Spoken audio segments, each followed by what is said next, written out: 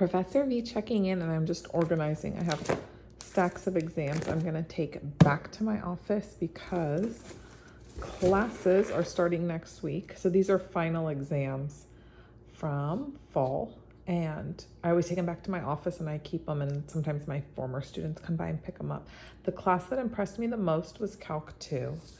Honestly, all my classes were really good, but they just worked so hard, and some of them really turned things around mid-semester, which doesn't happen easily.